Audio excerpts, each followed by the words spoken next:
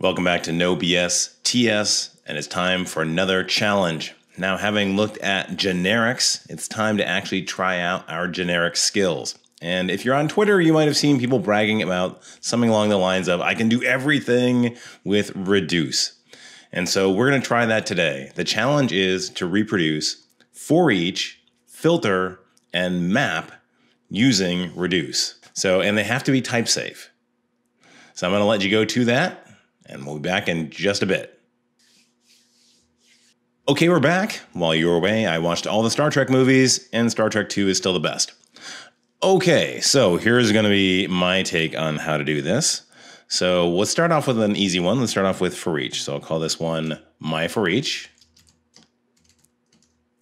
And we know it's going to be a generic, so I'll just use a generic type in there.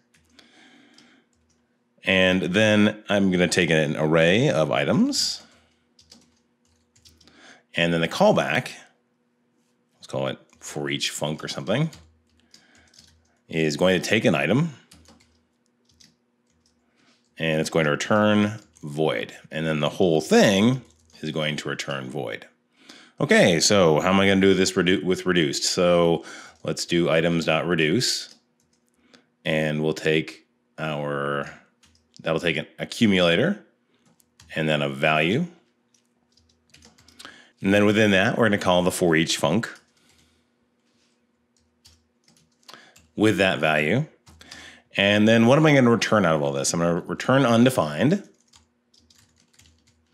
And we're going to start with undefined as our starting point.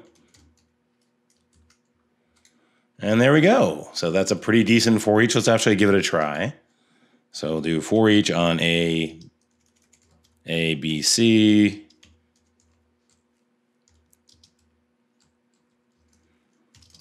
And then our function is going to take that parameter, and then let's do a console log with that. forEach, and then that value. All right, now I've got TS node globally installed, so let's try it on index.ts. And there we go, forEach on A, B, and C. Looking good so far, so 1 out of 3 down. Okay, let's do filter next. So function myFilter. Again, we're going to take a type. And we know we're going to return an array of those types. And we know that our input is going to be an array of those types.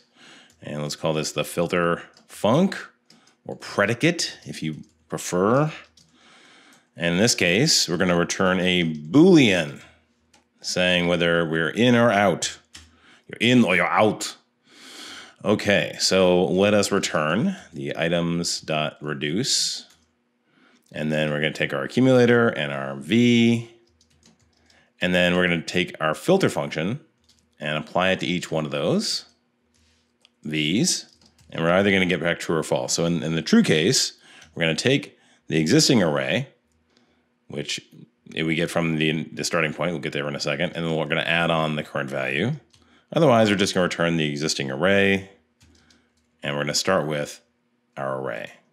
Okay, pretty cool. So let's take a look. So what's going to happen here is we're going to start with an array, and then that's going to come in as the accumulator. We're going to look at the first item. We're going to decide whether it's in or out. And then let's see. So if it's in, then we're going to take the existing array, which is nothing, and then add our item onto it. Otherwise, we're just going to return the original array, which again is nothing. And then we're just going to kind of lather, rinse, repeat that all the way through. So let's do that. Let's try my filter func on 1, 2, 3, 4, 5, 6, 7, 8. And then on that, take a look at that. We got a number in there. That's awesome.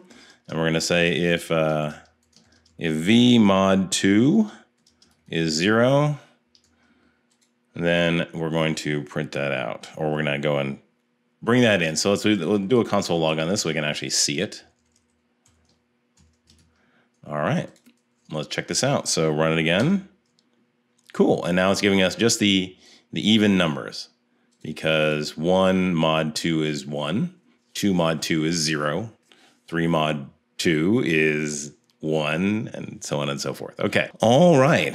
And here's, I guess, probably the more complex one of them all, which is my map. So function my map. And again, we'll start with pretty much the exact same thing. But, so let's take map func. So in this case, we are taking a T, but what are we outputting? We're outputting something different, right? So let's call that K. And then, so you have to define that there's another templated value in there called K. And in this case, we're going to return an array of K, not of T.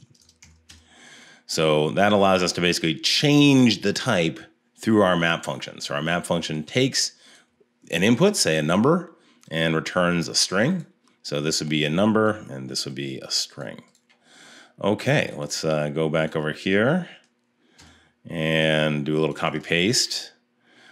Okay, and then I'm going to return this array over here. Do something like that. And then I'm just going to take that map func and apply it to the incoming value. And it's not happy with that. Let's take a look and see what the problem is. So any is not assignable to type T. All right, well, it probably doesn't know what this is initially. So I'm going to just define this as an array of K and see if that helps us. And it does, so fantastic. All right, okay, so let's go and try and run this. Let's go and take our map, put it in there, and then in this case, we'll just, how about multiply it by 10, and then turn it into a string. How about that? Okay, and let's run it again. And there we go. 1, 2, 3, 4, 5, 6, 7, 8 became 10, 20, 30, 40, 50, 60, 70, 80 in a string.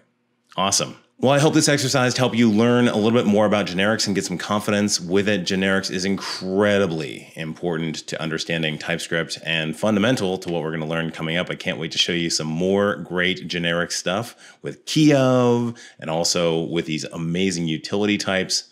Really exciting stuff.